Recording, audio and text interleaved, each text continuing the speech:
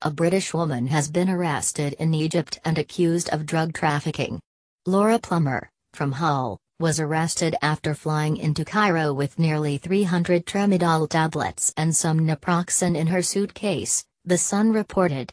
Her family told the paper she brought the painkillers for her Egyptian husband, who she visits 2 to 4 times a year and who has a bad back.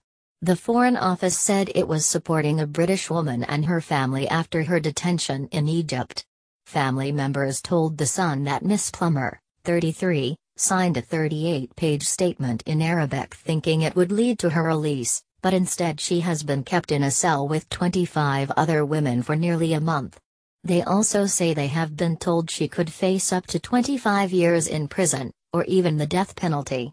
Miss Plummer's brother, James, 31, told the Press Association his sister thought she was doing a good deed by bringing the medication over to her husband.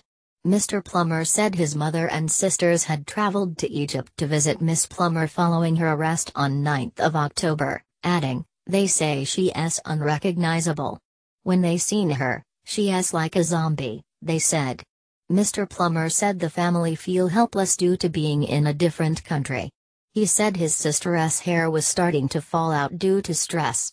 "I don't think she's tough enough to survive it," he added.